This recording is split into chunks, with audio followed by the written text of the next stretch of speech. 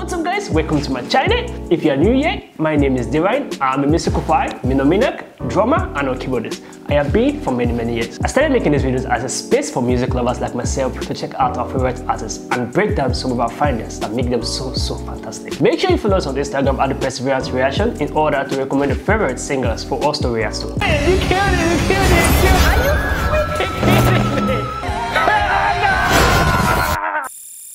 What's up YouTube? Hope you guys are feeling good. Today guys, we're back again with a new video, but today is very special guys. I'm here with my pastor.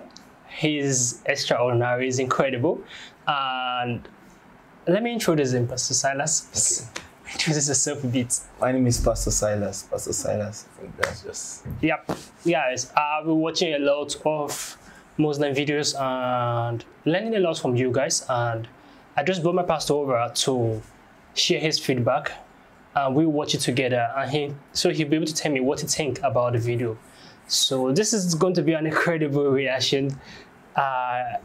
We ask for the grace of God to direct us. So let's get right into the video, guys.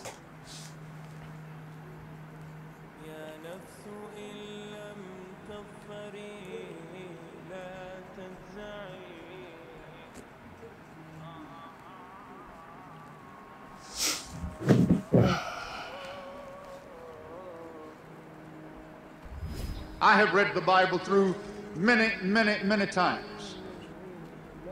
And others such as I have read it many more times, much more educated than I could ever be, understanding both Hebrew and Greek. Mohammed is not mentioned in the Old Testament. With this countless number of reading, the man doesn't see it. How can that be? I said, you see, what has happened is this. First, that Muhammad is mentioned by name in the original scriptures. The Old Testament, according to Christian authorities, was preserved in the Hebrew language, and the New Testament in Greek scriptures, Greek language. In the Old Testament, in the Song of Solomon, chapter 5, verse 16, in the Hebrew language, it reads, Hikko mamitakim vi kullo Muhammadim zahdudi vi zahra'i bainat Jerusalem. Song of Solomon, chapter 5, verse 16. The word Muhammadim is Muhammad, I am im. Im is a plural of respect in Hebrew. You see the first verse of the Bible, book of Genesis, chapter 1, verse 1. It says, in the beginning, God created the heavens and the earth. The word God in Hebrew there is Elohim. In Hebrew, Elah stands for God. Elohim is a plural form to say with awe, respect and reverence. Plural of respect. In all Eastern languages, including Arabic and Hebrew, there are two types of plurals. Plural of respect as well as numbers. In the Quran also we find the very same thing. Like the verse Allah says, Inna nahnu nazzalna dhikra wa inna lahu lahafizun. That it is for us to send down the revelation and it is for us to protect it. Who is this us? Ask any Muslim. Who is this us? Is Allah, Jibreel and Muhammad, like Father, Son and Holy Ghost? No. But is us, who is us? When we are told in the Holy Quran, قُلْ هُوَ اللَّهُ أَحَدٌ, say, He is Allah, the one and only. Here He's talking about us. No Arab Christian has ever asked the Muslim, I said the Arab Christian, has ever asked the Muslim, who is this us? Because he knows in his language there are two types of plurals. Plural of numbers and plural of respect. This as is like in royal proclamations, you have plural of respect. We have decreed, says the queen. We. Who is this we? Not she and her husband and her son. No. It's standing for herself. Out of respect. Plural. So Elohim is a plural of respect. Im. El is God, Allah is God, Elohim is more than one of respect. Ask any Jew. This is his book. Ask him what is this Im. He said, look, in my language, this is the plural of respect. God is one, but out of respect we speak like that. Im. It says Muhammad Im, Muhammad Im, plural of respect. What do you think about that so far? Let's just look at the Songs of Solomon chapter 5 verse 16. Verse 16, right? Yeah. Okay, so we'll just look at it quick. 5 verse 16. 5 verse 16. Okay, yeah. So it said, his mouth is most sweet, yea, he's altogether lovely. This is my beloved, and this is my friend, O daughters of Jerusalem.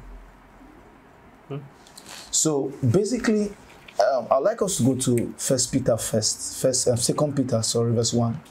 Okay, he said, knowing this first, that no prophecy of the scripture is of any private interpretation. What is he saying here? He's saying that you can't just pick a word out of the scripture, out of the Bible, and then begin to read meanings to it. There is a corresponding verse or scripture or letter that points to that particular word that you are picking from the scripture. Now, before you establish doctrine, before you establish a doctrine of either the doctrine of Muhammad, doctrine of Islam, whatever, according to scripture, for you to establish doctrine, there are certain basic factors you must put into consideration. One is that it must be in the Old Testament. Okay. It must be in the Old Testament. Number two, it must be in the New Testament. Okay. That is the New Testament I'm talking about. It must be Jesus probably when he was on earth should have addressed it. Okay. This is how to establish doctrine. To establish doctrine, first, it must be in the Old Testament. It must be in the Old Covenant. Number two, Jesus has to make a statement when he came in the reference to that thing. Yeah. Number three, it will be in the letters, the epistles, the letters of Paul, letters of Peter, letters of John. It will be written there. Okay. That's how to establish doctrine, biblical doctrine. So any scripture that stands on its own is not enough to establish a truth out of. Because truth is not just utterance, truth is a person. So if you are, and basically even this Songs of Solomon here, Songs of Solomon, this particular verse, this particular verse, I could tell you it is one particular verse that I love so much. God has taught me a lot from this scripture. This scripture has nothing to do with Muhammad. Now let's see. Now, first of all, if you want to interpret a particular verse, now we must understand that the scriptures were not even written with chapters in the first place. They were not written with chapters. It was just like God speaking, the original Hebrew and Greek. God just kept on speaking, and this man kept on writing. Yeah. It was when it was time for them to communicate these things to men, so that it wouldn't just be like, how we just continue talking to men, how to put it in chapters and verses. It was break it down. Yes, to break it down so that for easy comprehension. Now, Songs of Solomon here, Songs of Solomon, even this particular, it's right, this chapter 5 was even talking about Jesus, the revelation of Jesus. I can show you here. Now, let's read verse 2. 5, Songs of Solomon 5. Okay. Verse 2. Verse 2. Okay, let's go. See, I sleep, but my heart waketh. It is the voice of my beloved that knocketh, saying, open to me, my sister, my love, my dove, my undefiled. For my head is filled with dew, and my locks with the drops of the night. Can we go to Revelation 3:20? Okay. Don't forget that one. Let's go to Revelation 3 verse 20. Revelation 3:20. Hear what it says. Behold, I stand at the door and knock. If any man hear my voice and open the door, I will come into him and will sup with him and he with me. Who do you think is talking here? Jesus Christ. So you can't pick a particular verse and then interpret it the way you want. Now, we didn't finish that Second Peter 1. Sorry, there's so much. We did not finish the Second Peter 1 verse 20 to 21. Okay, please read for me. I'll meet you there. Knowing this first, that no prophecy of the scripture is of any private interpretation. Know this first. Before you pick the Bible and then begin to draw answers to whatever questions you have, understand this first. that no prophecy of the scripture, nothing you read there is of its own private interpretation. It is not standing on its own. It is a part of a body. It is not standing on its own. Then let's go to verse 21. It said, for the prophecy came not in old time by the will of man, but holy men of God spake as they were what? Moved by the Holy Ghost. This is my emphasis here. This whole Bible, the whole scripture, the Bible we've read, it's not my own word. Let's read it again. It said, for the prophecy came not in old time by the will of man, but holy men of God spake as they were what? Moved by the Holy Ghost. So if we must interpret the Bible, if we must draw light from the Bible, it must be by the Holy Ghost, the one that authored it. It's more like in our world today, we do a lot of projects. You cannot do, no matter the project you want to do today, there are people that have done projects in that like manner. So even in our current education, they tell you that you do something like referencing. Yeah. You have to acknowledge the author. Yeah. So without acknowledging the author, whatever you are doing is a crime. Even we in our secular world understand this. How much more in the spirit? This is a spiritual book. The one who sat men down to write it must be consulted for you to understand. I get what I'm saying. Now, even he made mention of Genesis 1. Genesis 1. In the beginning, God created the heavens and the earth. Yeah. He said that he was making mention of the fact that it's God. Yeah, this is the Godhead. This is the Godhead. Now, it is difficult for us to actually just stop here with in the beginning God created the heavens and the earth. Can we go to John 1:1? John 1:1. In the beginning was the Word, and the Word was with God, and the Word was God. In the beginning what? God created the heavens and the earth. Yes. And then here we are seeing again and say, in the beginning was the Word. And the Word was with God, and the Word was God. This is talking about Jesus.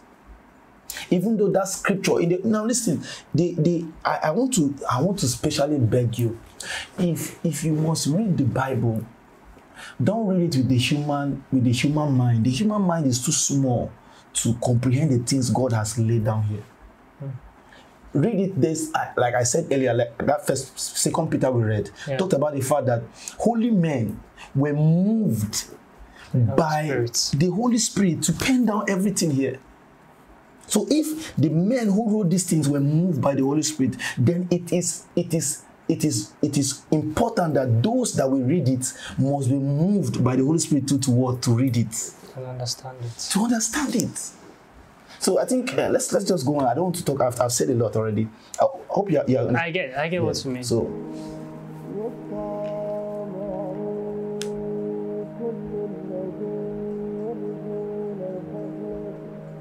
I think they put the same word that was written in Hebrew in Google Translation, and it was given to him Mohammed. Okay.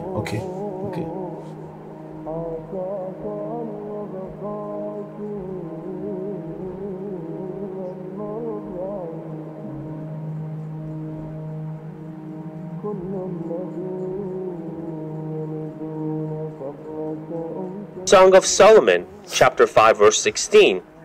Yes, the name Muhammad does show up. It does say Muhammadim, but the name Muhammad is very plainly in the text. So, he said it's very plainly in this text. It is not a character. It's likely, so maybe in that same song, the original text, a statement was made. For instance, it could, let's say for instance, I don't know the closest example, but you just say something like, okay, let's say perseverance, all right? Yeah. The Hebrew word for perseverance, let's say perseverance, let's imagine perseverance, let's use perseverance as a Hebrew word. And then due to lack of words, lack of vocabulary, then they decide to use perseverance to make mention of something, to just explain something. It doesn't necessarily mean that perseverance is the topic there. They're actually talking about. We read the Songs of Solomon ourselves. Yeah. We saw that. In fact, I just read a verse 2. That's in Solomon 5 verse 2. I just read that verse 2 for you. to just see that it wasn't actually talking, the main character they revealed there was Jesus. It wasn't, whether he was mentioned there, all we know is that this is our Bible. And the truth in this word is what we are after. The truth in this word is what we are after. And we saw in Second Peter again, I said, no scripture of his own is of what? Any private interpretation. It doesn't stand on its own. So if you are telling me, okay, that scripture is pointing to Muhammad, kindly give me several references to point that scripture actually explains that Muhammad was the one they're talking about there. That is another fact. That is true. So that's I have to just cut that short. Oh, I get it. زادودي وزارعي بنوت يروشلايم حكو ممتكيم وخلو محمد دين زادودي وزارعي بنوت يروشلايم حكو ممتكيم وخلو محمد دين زادودي وزارعي بنوت يروشلايم. The word is there in the Hebrew language. In the original, what they call original, it's there. But they have translated that in English as altogether lovely. So this beloved of mine is altogether lovely. When you read altogether lovely, you can't associate with the word Muhammad. You read it 1,000 times, altogether lovely, altogether lovely. Or let's say in another language, the praised one, the praised one. Muhammad means the praised one. But he said the praised one, the praised one. You can't think that he's talking about Muhammad, though Muhammad means the praised one. You have no right to translate names of people. Anybody. Your name should be retained. Mr. Black is Mr. Black, though he's white. You have no right to translate names of people. But they have been doing that. Muhammadim, they translated as altogether lovely. But the word Muhammad is there in the Hebrew language in the original. So we said, look, you have lost the name, Jesus Christ, according to the Holy Quran says, وَإِذْ قَالَ عِيسَى بْنُ مَرْيَمَ, says, behold, Jesus, the son of Mary, said, Ya Bani Israel, O children of Israel, Inni Rasulullah ilaykum. So most certainly, I am the messenger of God sent to you all. مُصَدِّقًا لِمَا بَيْنَ يَدَيَّ مِنَ التَّوْرَاتِ, confirming the revelation which came before me. وَمُبَشِّرًا بِرَسُولٍ يَأْتِي مِنْ بَعْدِ اسْمُهُ أَحْمَدٍ, and giving you glad tidings of a messenger to come after me, whose name shall be Ahmad, which is another name for Muhammad. Muhammad and Ahmad are synonymous terms for this mighty messenger of God. Ahmad, that is what the Quran tells us. So do you understand what he's saying? Yeah. It was like Jesus was kind of like giving them reference that the messenger will come after him, which his name is Ahmed. Okay. That's Muhammad. Okay. So it was like in Quran, it was being written like that. Such verse is not in the Bible. Okay. Yes, it's not in the Bible. But what he's saying, I will show you in the Bible where Jesus said, and Jesus did not mention Ahmed. This is what I'm talking about. And I will tell you the person, the character of this person. And you and I, you have the Holy Spirit, I have the Holy Spirit. We can bear witness to this person Jesus was talking about. Can we go to John 14? John 14. John 14. Sorry guys, we're going to do a lot of reading because we are not people that just, we are not talking about a fact. We are talking about truth. And truth is a person. John 14. Yes. John 14. Book of John 14. Okay, let's start from verse 15. Okay. He said, if you love me, keep my commandments. Verse 16 said, and I will pray the Father, and he shall give you another comforter. This comforter there talks about Parakletos. It's Parakletos. We'll go on to that. That he may abide with you forever. Verse 17 says what? Even the Spirit of truth, whom the world cannot receive, because it seeth him not, neither knoweth him, but ye know him, for he dwelleth in you and shall be in you. So I ask a question, this character here and the character they are explaining here, does it correlate? Does it relate? Jesus is saying, these are the very... Now, if you are using my Bible, the King James Bible, you see, once you see the letters written in red, these are the exact words of Jesus. Once they are written in red, it talks about the exact... That's why I recommend the King James Bible. It gives you... Even, you see, when Jesus is speaking, you see that it's already... They've turned it to red. They made sure it's that color. For the sake of emphasis, for the sake of things like this. Yeah. Now he said, and I will pray the Father, and he shall give you another comforter. He said, Paracletos, someone like me, that he may abide with you forever. Even the Spirit of truth, whom the world cannot receive, because it seeth him not. Neither knoweth him. Neither knoweth him not, but ye know him. Now see, Jesus said the world cannot receive because it seeth him not. When he came to the part of telling the disciple that, okay, you know him, he didn't talk about seeing. Meaning he's not a person you can see. Are you getting it? Yeah. He said, if whom the world cannot receive, because it seeth him not, neither knoweth him, but ye know him, for he dwelleth with you and shall be in you. This with you and shall be in you is talking about the fact that before you come to Christ, before you come to God, there is something that when it could be in a gathering, it could be in a meeting, you just begin to sense this kind of desire to know. You just be sensing like, I feel like, God, I need to give my life to Christ. That is the Holy Spirit. He convicts you first. He's with you to tell you that you are missing out on something. There's something you are not getting. Then when you now accept his I call it like his pullings, his luring. It's like he's luring you, like a magnetic force calling you, come.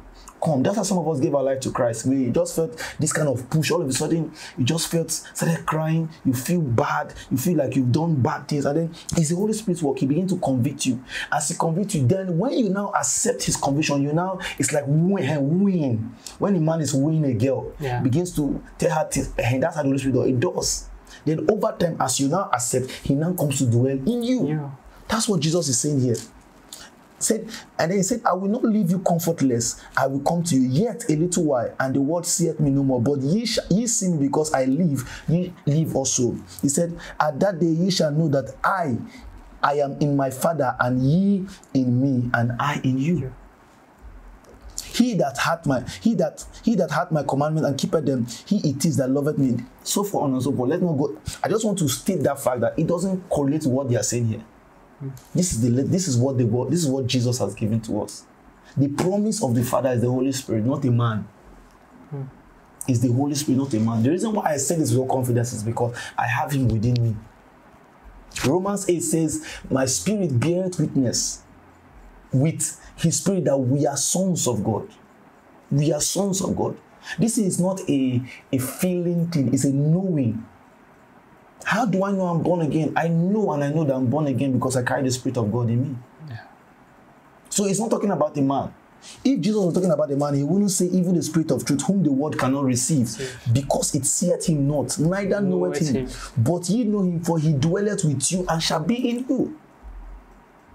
So how do you correlate this with being a man? Are we here? So let's go on. Let's go now. See. But Christian says, look, it's not in my book. It's not here. There's no Ahmad and there's no Muhammad. So you are left with no alternative but to analyze what is there. You see, they have verses in the Bible, in the Gospel of St. John, chapter 16, where it says, nevertheless, I tell you the truth. Jesus says, it is expedient for you that I go away. For if I go not away, the Comforter will not come unto you. But if I go, I will send him.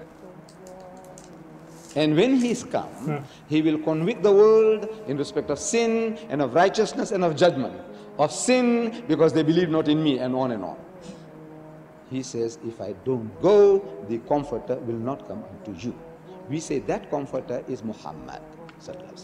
The same chapter, it says, I have yet many things to say unto you, but you cannot bear them. Nah, you haven't got that capacity.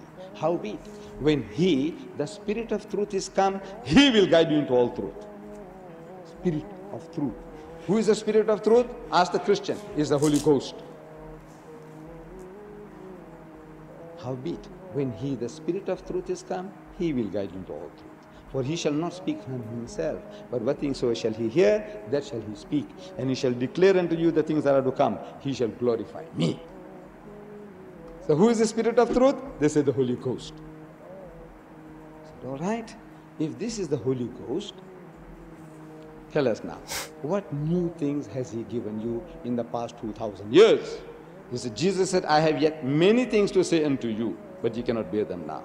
But before we expound this aspect, let me reread to you this verse with a little emphasis on the pronouns.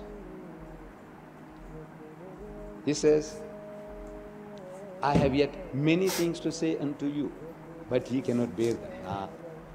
Howbeit, when he, the Spirit of truth, is come, he will guide you into all truth. For he shall not speak from himself, but what things so shall he hear, that shall he speak, and he shall declare unto you the things that are to come. He shall glorify me. 8 masculine pronouns. I say, it ill befits a ghost. You agree? That is a man, a man, a man, a man. 8 times. There is not another verse in the whole Bible with 8 masculine pronouns or 8 feminine gender or 8 neuter genders. There isn't. This is a unique verse for a unique person. What do you think about the scriptures? Thank God we read the John 14. Yeah. Where he talked about the fact that what? He said, we read that same John 14. Yeah. What did he say? He said, and I will pray the Father, and he shall give you another comforter, that he may abide with you forever, even the Spirit of truth, whom the world cannot receive, because it seeth him not, neither knoweth him, but ye know him. But ye know him. Now, can we see? We are looking at the same. He's talking about John 16. We are starting from John 14. 14, yeah. He said, even the Spirit of truth, whom the world cannot receive, because it seeth him not. Is there any possibility that he's talking about a man here? Then he said, neither knoweth him, but ye know him, for he dwelleth with you and shall be in you. He said, I will not leave you comfortless, I will come to you. Now, Personality, Muhammad. Man, man, man, not a ghost, not a spook.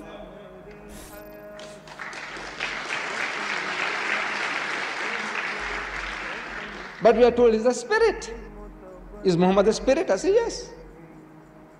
That's what your Bible says. You see, every time the word spirit is used in your Bible, I'm telling the Christian, it doesn't stand for the Holy Ghost. Because in the book of Revelation, the last book of the Bible, we are told that 7 spirits of God went out into the world. I say, you believe in 7 Holy Ghosts? He says, no, there's only one Holy Ghost. I said, look, it says 7 spirits. Means should be 7 Holy Ghosts.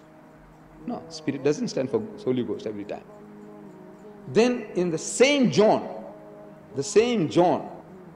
in the first epistle of John, he says, beloved, believe not every spirit, but try the spirits whether they are of God. For many false prophets have gone out into the world. False prophet is a false spirit, true prophet is a true spirit. Same John is using spirit for a prophet. Don't believe every spirit, means don't believe in every prophet. Same John, in the Gospel of St. John, he says, he that is born of spirit is spirit, and he that is born of the flesh is flesh. So do spirits beget? Do they cohabit? He says, no. Then how can you be born of spirit? No. What it means there is that who is spiritually inclined is spiritual, who is materialistically inclined is flesh. What brought you here tonight?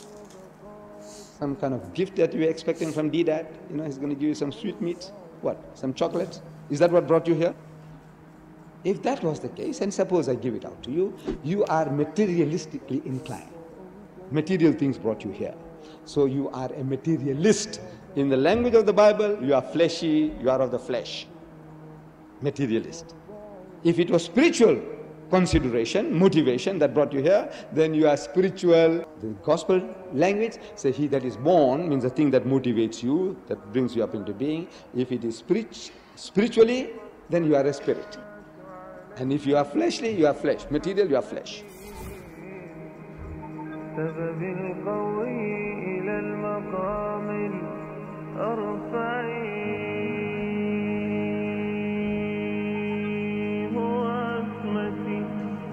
وعروتي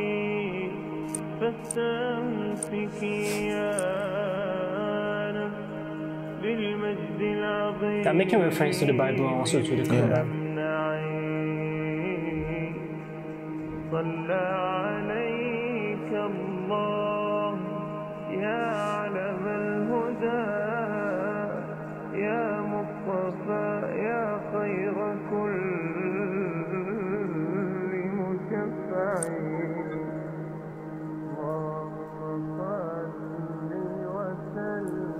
Alright. I guess that's the end. Yeah. Okay, so let me just say something, and then I think maybe some other time we'll still talk more. Yeah. The Bible is not a history book. The Bible is not a book about prosperity. The Bible is not a motivational book. The Bible is a soteriological document. The word soteriological, I'm talking about from the word soteria. Soteria speaks about deliverance, salvation. The Bible is a book of salvation. The Bible is a book of salvation. And who is salvation? Jesus. From Genesis to Revelation, and I say this with all boldness and all confidence, Genesis to Revelation, every book of the Bible, if you read it with light of the Holy Ghost, it will point you to one person, Jesus. So Jesus said, when he is come, he will not speak of his own, but he will reveal me. He will talk about me. That's why 2 Peter spoke about the fact that holy men were moved by the Holy Ghost to write it down, because they were supposed to, they have one assignment, point men to Jesus. Let's read the last scripture for this video, this particular video. Colossians 1. Colossians 1. I would have loved to go to the 1 John, but the 1 John will keep it for some other time. But let's just go to the one that because the 1 John is very lengthy. If we talk about the 1 John, what they talk about Jesus there, the Spirit and Jesus there, we will not leave this place. Let's go to Colossians. Colossians is in the New Testament after Philippians. Yeah. Colossians 1. Colossians 1.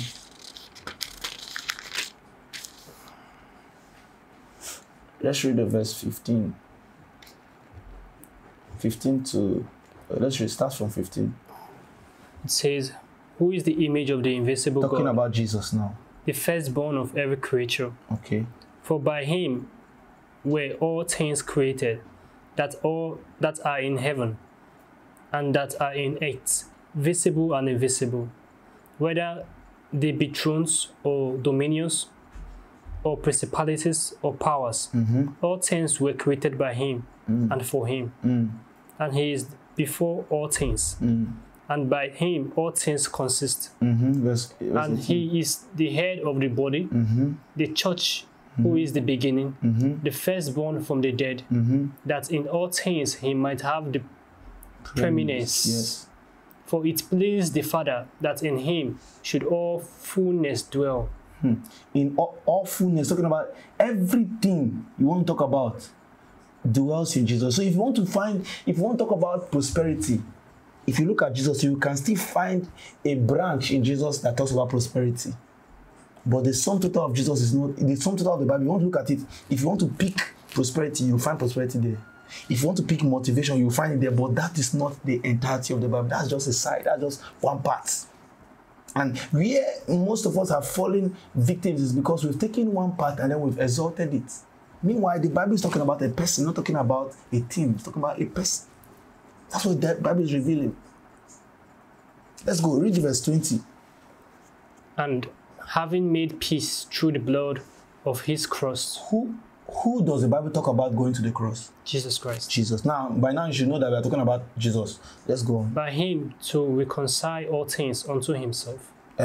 By him, I say, whether they be things in earth or things in heaven. Go on. And you that were sometime alienated and enemies in your mind by wicked works, yet now hath he reconciled in the body of his flesh through death to present you holy and unblameable and unreprovable in his sight. If ye continue, in faith grounded and settled, and be not moved away from the hope of the gospel. What is the hope of the gospel? Jesus Christ. And which ye have heard, and which was preached to every creature which is under heaven, whereof I, Paul, I am made a minister. This is Jesus. So the Bible talks about one person, Jesus. So the reason why we are not seeing the light of it is that you are looking for the wrong thing. When you look for Jesus in the scriptures, in the Bible, you won't miss anything. But the moment you are looking for something else, you will enter into error. But once you are looking for Jesus, you're on the right track. And I will keep going back to our foundational scripture. That 2 Peter has talked about the fact that no scripture is of private interpretation. Because the scripture is talking about one person, talking about Jesus. That's true. So that's it. Fully convinced. And I understand it this time around, guys. That's why the Bible said, this is your guide. Guide. Your direction. Like, no matter how they are trying to tell you this or that, go back to the word of God. It shall direct your paths. And I'm convinced and I believe in what the word has spoken to me right here. And it was not written by man. It was written by the Holy Spirit. It was written basically for Jesus Christ. As my pastor have said it right now, guys, I am fully convinced and I fully accept it. This is a really lovely video, and I understand how he broke it down for me, and I get to understand his side of view. Though he was picking out a point in the Bible, and you breaking it down for me, showing me scriptures in the Bible, I fully understand now, and I'm fully cleared. Because I was kind of like confused, like I was confused for almost a week, right? Like thinking like, is it like this? Is it like this? How? Is it like it was altered? Is it like there was a lot of things on my mind. If you were to watch my previous video, you'd be like, this guy is kind of like confused. Okay. So now I know where I stand. This was really an amazing video, guys. Comment down below, guys. Share your thoughts. Share, guys. Give us a thumbs up. We'll see you guys in the next video. Thanks for watching. I just want a bag, like an old lady. I'm backwoods smoking, I don't own papers, pass that 808. That don't shake her. Oh, bitch, you know I'm grinding like a pro skater. Baby mama bugging, I'm so quick to hit ignore. Buku bitches in my bed, I got scales all